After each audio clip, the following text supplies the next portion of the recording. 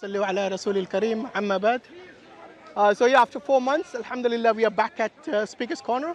Yes, so my friend here, I think you're a Christian, right? So we're going to talk about Christianity, and I think the topic I want to touch upon is what is it in Christianity that if you don't believe in, you will become a disbeliever? So what is the main creed or the main the main creed that you need to believe in order to remain a Christian? And if you don't believe in that, you basically are no longer a Christian. What is the most important creed that Christianity preaches? Unlike Islam, we don't have very authoritative laws. You've got to understand that first and foremost. Okay.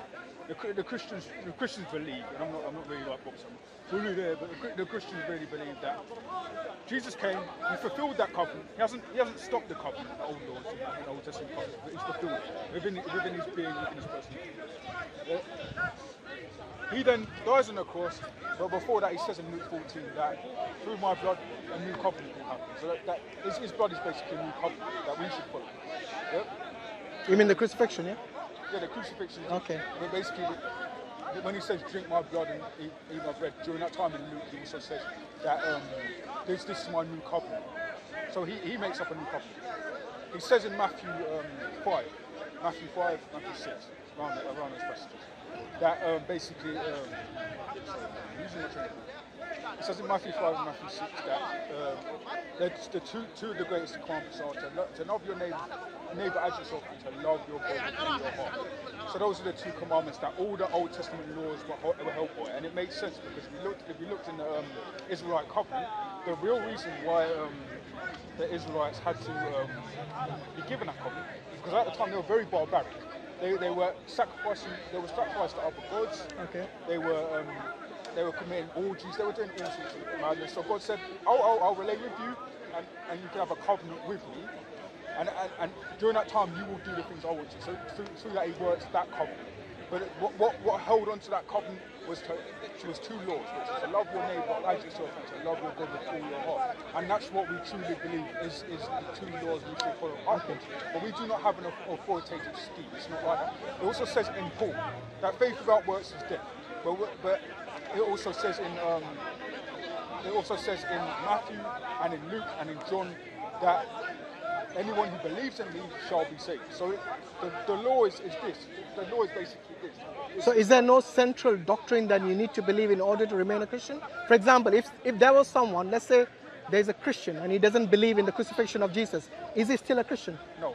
There you go. So that's what I want to know. Is there such doctrines that actually take you outside? If you don't believe what Christ did on the cross, then you are obviously not a Christian. Okay, so on the cross, if Jesus died and someone believes in that, then he is one of the Christians, yeah? Yes. Okay. So who actually died on the cross? Which person of the Trinity died on the cross? The Son. The Son is one of the persons. Okay, so the Son died. Yes. The Father did not die. The Holy Spirit did not die. Right. So according... It was the Son's flesh, it was his bodily form that died. It wasn't his spirit.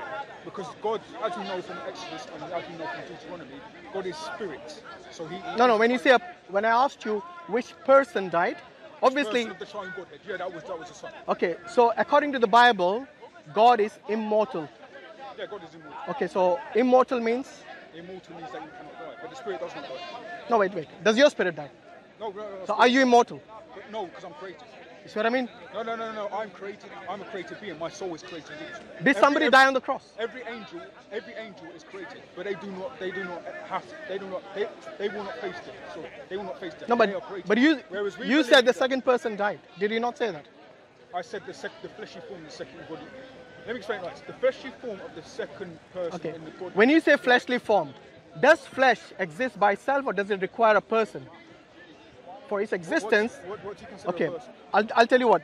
Flesh doesn't exist by itself. In order for flesh, it's not something that is basically, for example, if I say someone who is dead, yes, I say that is a corpse. A corpse doesn't have spirit. It's not a person as such. Yes?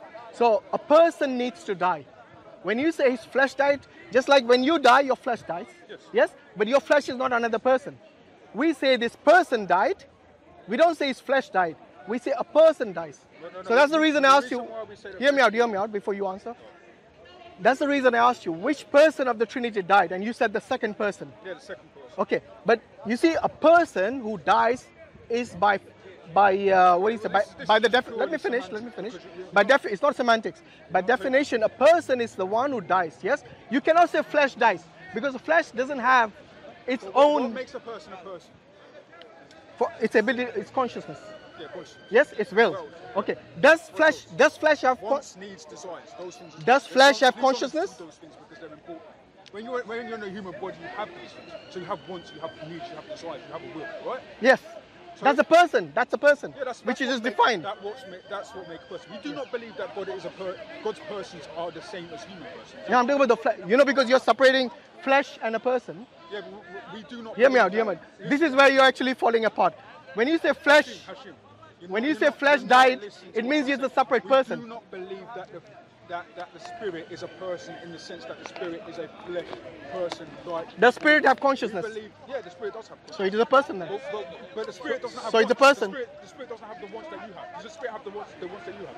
The spirit does not. Answer the question. Well, I am. If you allow me, I will answer. When you say the spirit, yes, is the spirit a person or not? Is the spirit a person? It can be a person, but not in the way you describe it. How did I? I didn't even describe person, so I don't know. You're the one who described it. The way you want to enforce this in scriptures, you want to say that basically the flesh is personal and the spirit. No, I'm saying the flesh is not a person by itself. That same nature of person. No. When we refer to God, we refer to differently. Just like the Quran says, God is unlike His creation. So obviously, God being three in one should be one. I think you still are missing the point. When I say the flesh doesn't exist by itself, the flesh exists. When you talk about the flesh, it has to actually have a person associated with it. Yes. A flesh is not a separate person. So when you say the flesh died, I don't know what that means. Unless you're telling me the flesh is a second person. Separate person. The spirit is not a separate person. What I mean is that the flesh that the spirit took upon died for our sins. That's what I mean. So who died again? The flesh that took, the spirit that took on that flesh. Yes. That flesh died and withheld all the sins of mankind. Okay, when you say the flesh died, is the flesh part of the Trinity? Doesn't need to be. No, but is it or not? It doesn't need to be. I didn't say if it needs to be or not. I said, is it part of the Trinity? I know what you're trying to get at. No, you don't know what I'm getting at. It doesn't need to be. Okay.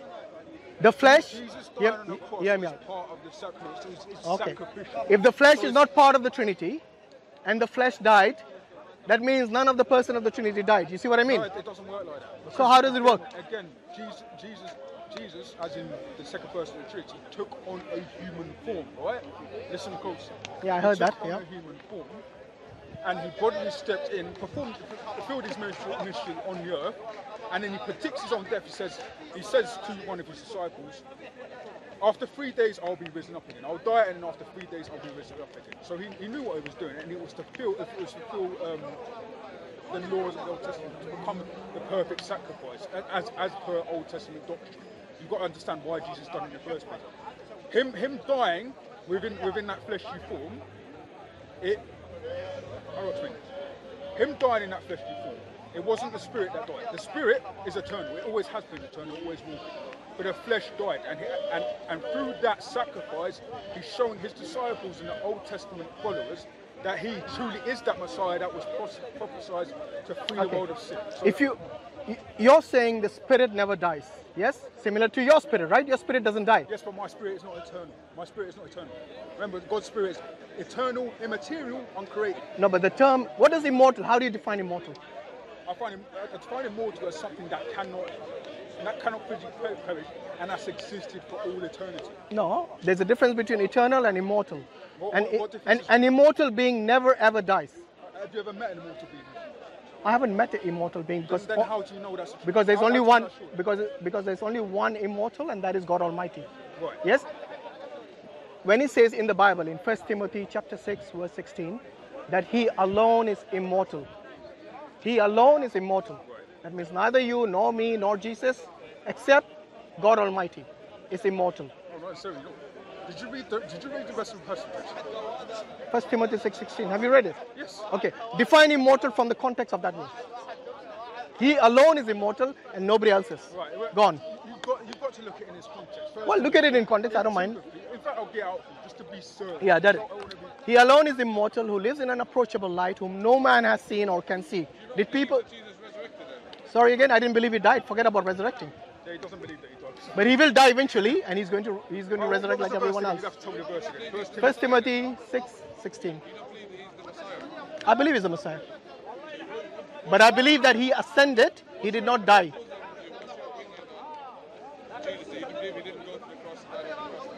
I think Jesus is a servant of God. He's the Messiah, he's a prophet, he's a messenger, and he will come in the second coming again. He hasn't died, no. I believe he ascended. As a Muslim, I believe that he ascended. So if you look at the crucifixion did not happen. No, the crucifixion happened, but Jesus is not the one who was crucified or died. Hashim, all right. Yeah.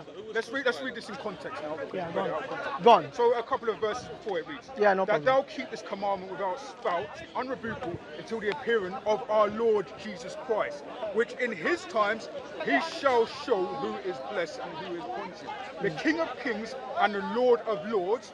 Now this is still speaking of Jesus Christ, who only have immortality, dwelling in light which no man can approach unto, whom no man have seen. So no one saw Jesus, eh? No, people have seen Jesus. But you said that's about Jesus. Have you seen the Spirit of God? Wait a minute. No. You said this is about Jesus, but then the very verse that you quoted says no one has seen him. What does it mean? Have you seen the entirety of God's Spirit, yes or no? Entirety of God. I didn't see God at all. Forget about entirety of his Spirit. How we You view cannot God, see God and how live. we view God is that God is one being. Why shouting? within Calm down. three- I'm You were okay shouting until now? I'm shouting because you're talking.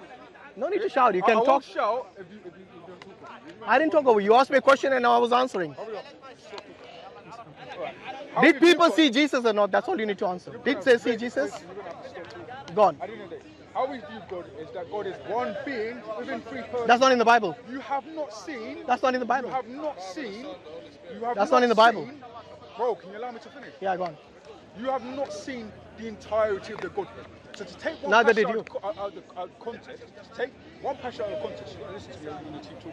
Take one passage out of context and to claim, where that claims that there is no Trinity and that Christ is not defined, disproves your You know, point. before you Prove act, that Christ is defined. before you say three persons, Let's go to now you're Hebrews. talking over me. No. Before you say three persons in one being, you need to prove that from the Bible first. I'll prove it. Go on, prove it to me. Let's go to Make sure it says three persons in one being. Bro. Let's go to Hebrews Yeah. 1:8. Actually, no, let's go to Hebrews 8 to 12. Just to prove it. Hebrews what? Hebrews 8 to 12. 8 to 12. Yeah. 8 to 12. You mean Hebrews 1, 8 to 12. Hebrews 1, 8 to 12. Okay. Make sure you read verse 9 in that. Because it says, your God. I know what he's going to bring up. He's going to say the Father called him. Are you going to listen? Yeah, go on. So this is the Lord speaking. Yeah. Unto which of the angels said he at any time? So this is the person that is in the Spirit as well. Sorry, it's too noisy. Is it okay if we move here, guys? Camera, go. Any black guy called K. But anyway, let me just read this passage. But unto the Son he hath saved, thy throne, O God. So it's saying your throne, O God. So it's calling Jesus God. Is forever and ever a scepter of righteousness. Is the scepter of thy kingdom. Thou hast loved righteousness and hated iniquity. Therefore, God, even thy God, have anointed thee with the oil of gladness above thy fellows. And thy Lord in the beginning has, and thou, Lord, to make it known that this is Jesus that God is speaking to, and thou, Lord, Means your God. in the beginning hast laid the foundation of the earth, and the heavens are the works of thine hands. They shall perish, but thou remainest, and they all shall wax old as doth garment. And as a vesture shalt thou fold them up, and they shall be changed. But thou art the same, and thy years shall not fulfill. Okay. So this is God speaking specifically about Jesus. Where does it And say this three harkens persons back- in one being? this Because that's what harkens you were back- going to prove. I'm proving that God is triune. So you have to allow me to finish. How long you going to take? I mean, you have quoted this verse. There's no mention of three persons in one being. It says there, God the Father is telling Jesus, you God. And then later on in the next verse, in verse 9, Hebrews 1:9, it says, your God. That means Jesus has a God. Do you believe that? No, it doesn't say your God. It doesn't say Your God or your... Okay. Yeah. Which is that the King James version? Which version is that? You can read any version, bro. It's like, Okay, I'll bring up the NIV. That's the normally one, the one I normally refer to. So Hebrews 1:9. You said it doesn't say your God, yeah? Yeah. Okay. Which is your version, just out of interest? Which version of the Bible? My version's it was the KJV I was reading it from. Okay, it says here, it brought up the ESV. You have loved righteousness and hated wickedness. Therefore God, your God. All right? Any other Christians that don't agree with this? Shall I read another one? New Living Testament. Yes? So Wait. You love justice and hate evil. Therefore, oh God, your God. That means Jesus. Do you agree Jesus as a God? You ignore the fact that he calls him God in that same chapter. Yes, it does. Yes. I don't disagree with that. If you don't disagree with that, what problem have you got with the verse? I'll tell you what the problem is. So, God the Father is calling Jesus, oh God. Yes. Yes? And then in verse 8, Hebrews 1:8, and then in Hebrews 1:9 it says, God, your God. Yes. Okay, God is a being, right? so wait. God is a being, right? Wait a minute. You asked me a question, I'm answering. Now you need to have patience to believe that. It says your God. I know you were away earlier, but if you don't believe it, this is what it says. So it says Jesus, your God. You're not making a point. I am. If you allow me patience, you need to. So when it says to Jesus, your God, do you agree first and foremost that Jesus has a God? I agree that Jesus is God as mentioned in the chapter. Does he have a God, yes or no? Which you ignored the passage where he clearly calls him God. He calls Jesus God. I didn't disagree. I agreed with you. So if you agree with that, then you agree that he is God and that the Father is God. No. Don't put words in my mouth. See, I've answered your question. Will you answer my question? Does Jesus have a God according to this passage as well? Do you agree or not? You see, the reason he's not answering, and I answered, I said, yes, Jesus is called God. But does it mean the Almighty God? No. Because if you read John 10:34, no, I'm relaxed, don't worry. You want to go to John? You want to go to John 20? No, John 10:34. I'll go to John 10:30. Why are you shaking? Calm down. You're all nervous. You're all nervous. What does Jesus say in John First, you need to answer my question. Does Jesus have a God or not? What does Jesus say in John 10:30? I will come there. First, answer this question. I and the Father are one. And what is it in 10:34? Do you know? What is it in 10:34? The thing is, you didn't remember that bit. I'm not ignoring. I was going there.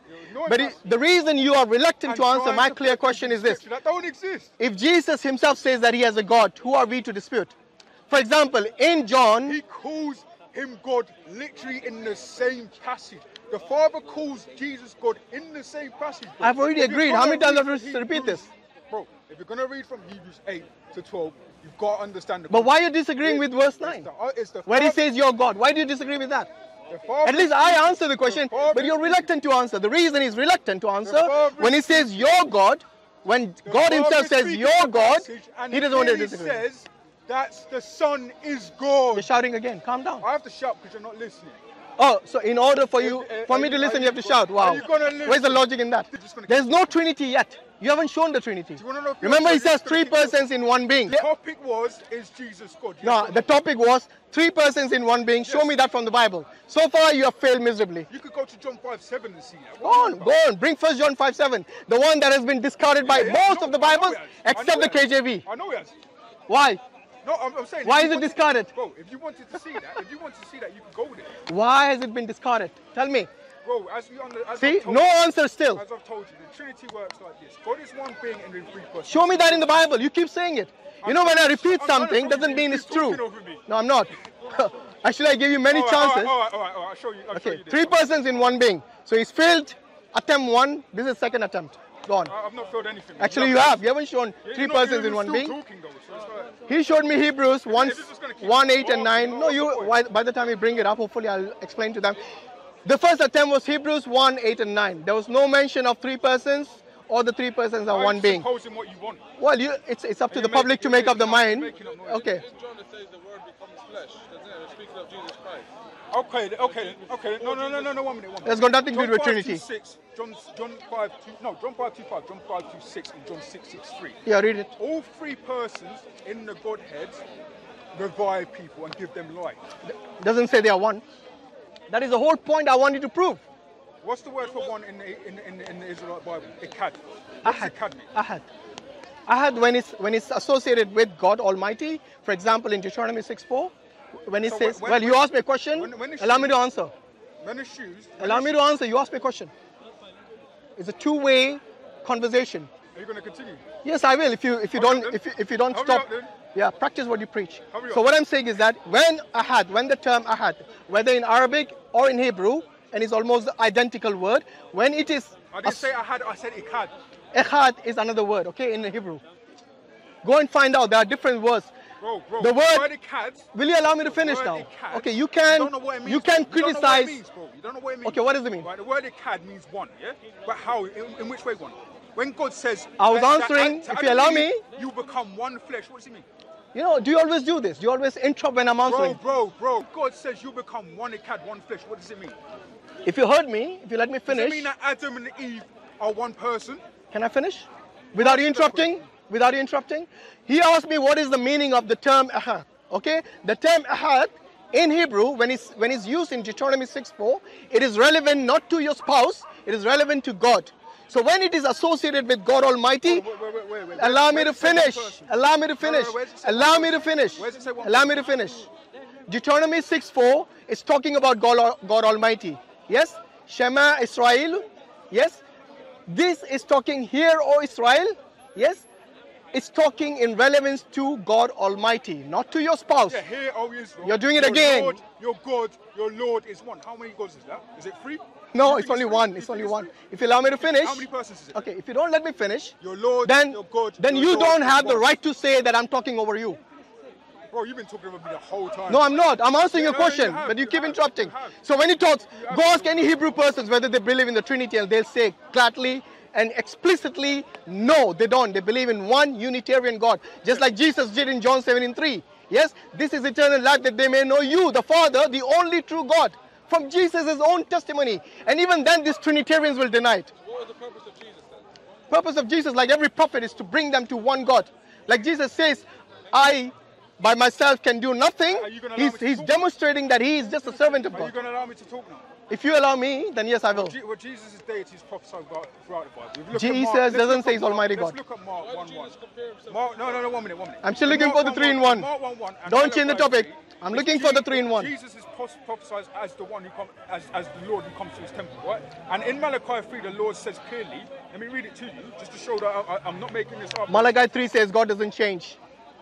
Your God changed from divine to flesh and divine. Let's just read the passage, bro, because when I was That is a talking change in nature. When I was talking over you, you like to talk. That's what the scriptures say. What's that?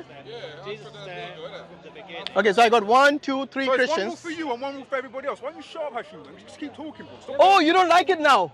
Bro. When I interrupt. Bro, it says, behold, I will send my messenger, and he shall prepare the way before me. So this is talking about John in Mark 1:1. Yeah. And the Lord whom you seek shall suddenly come to his temple, even the messenger of the covenant whom ye delight in.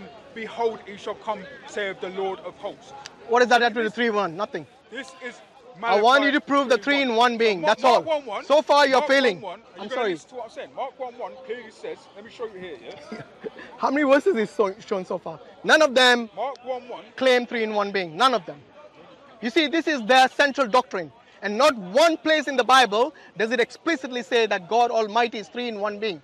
Yes? Look at the Muslims. We have so many places in the Quran where it says Allah is one. Ahad. Qul huwa Allahu The ahad. beginning of the gospel of the Jesus Christ, the Son of God. So you remember what I said earlier, right? No 3-in-1 being As yet. it is written in the prophets, behold, I send my messenger before thy face, which shall prepare thy way before me. The voice of one crying in the wilderness, prepare ye the way of the Lord, make his path straight. John did baptize in the wilderness and preach a baptism of repentance for the remission of sins. So Baptism of repentance, remember that. That verse in Malachi 3 Yeah. was referring to God coming to his temple. That temple was Jesus Christ. Where does it say God in there? You just made it up.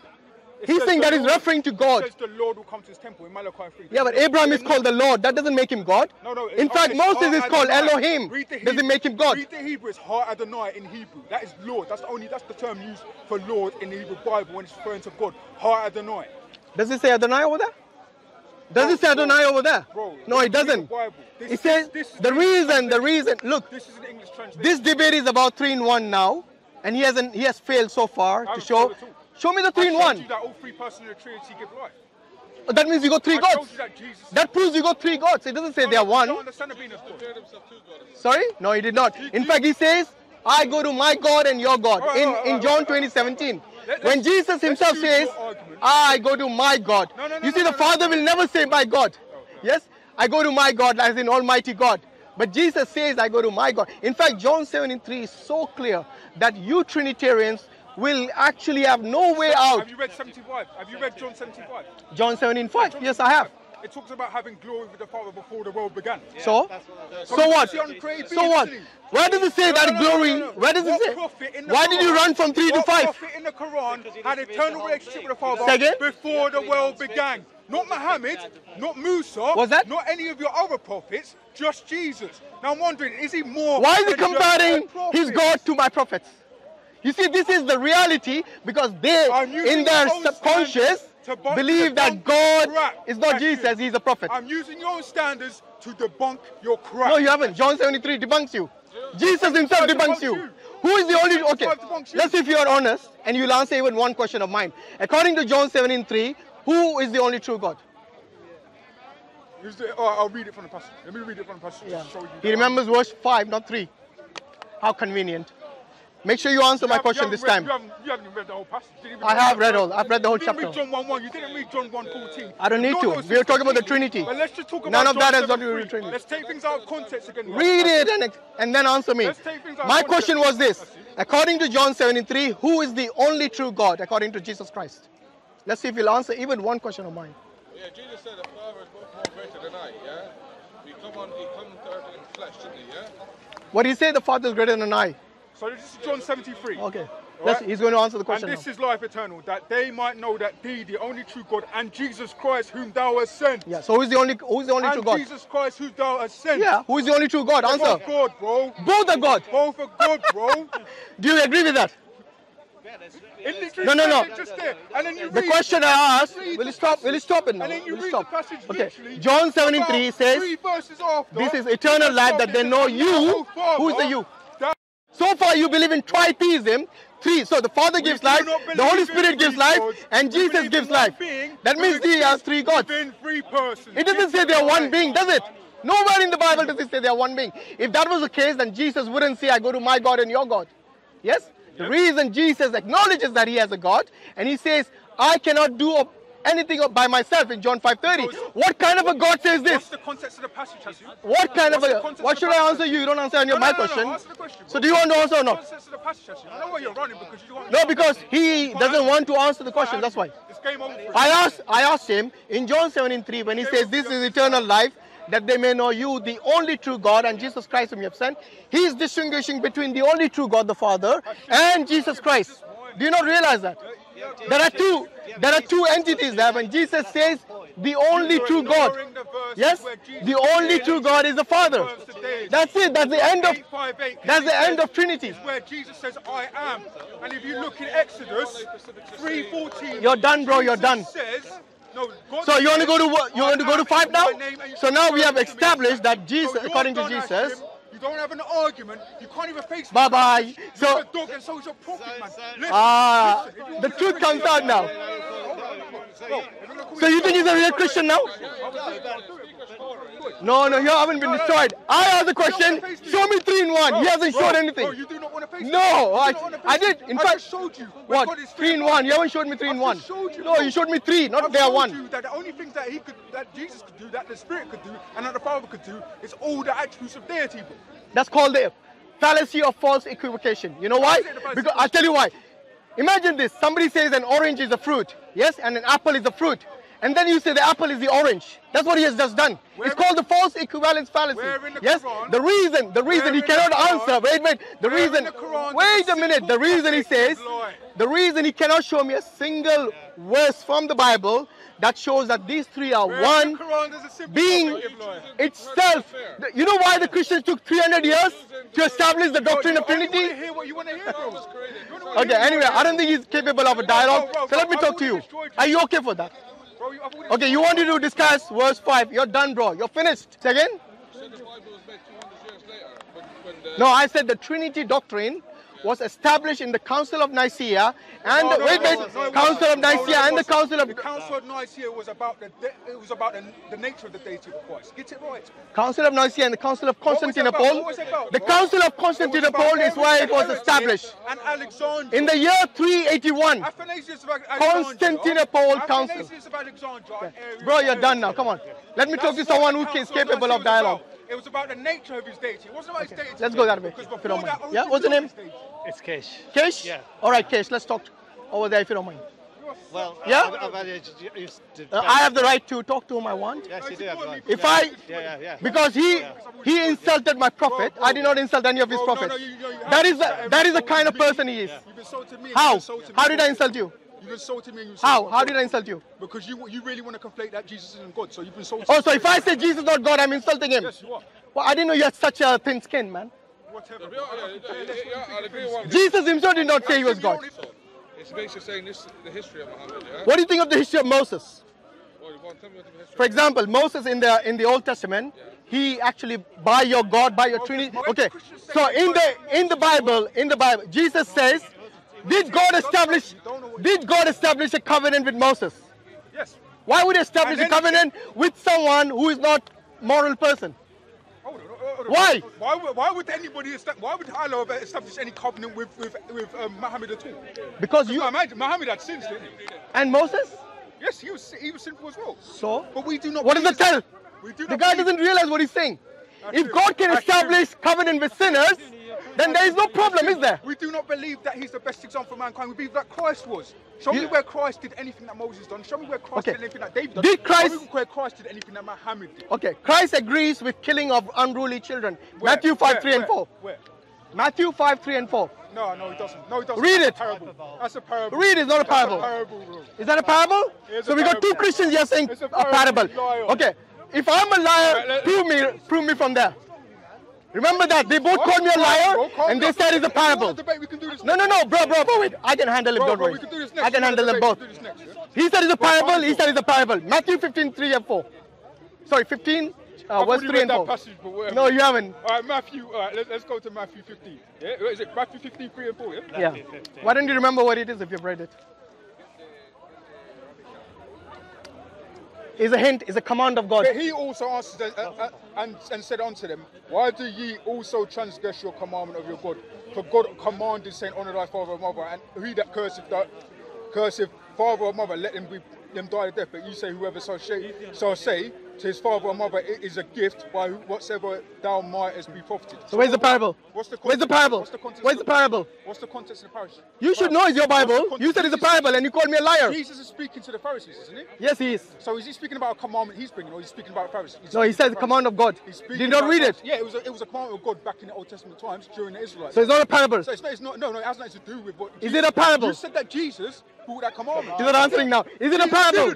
Jesus didn't. It wasn't Jesus who brought that commandment. Why did he bring it up reciting- after? He was reciting reciting what the God Old said Testament. during the Israelites' covenant. But he's That was God. their covenant. But he's God, I right? just told you we've got a new covenant, bro, and anybody can watch this. Can read. But you said it's a parable. I told him we have a new Okay, covenant. now do you bro. think it's a parable? Do you still think? Because he won't answer that. I know this guy's insincere, he won't answer it. Bro, you're insincere. Is it a parable? You're That wasn't insincere. a parable, but it wasn't a command. He's wasn't recited a it. command. So is it- it's not a command? It wasn't a It command. specifically says that command of It's an God. Old Testament command. It was But an it is a Old command of God, right?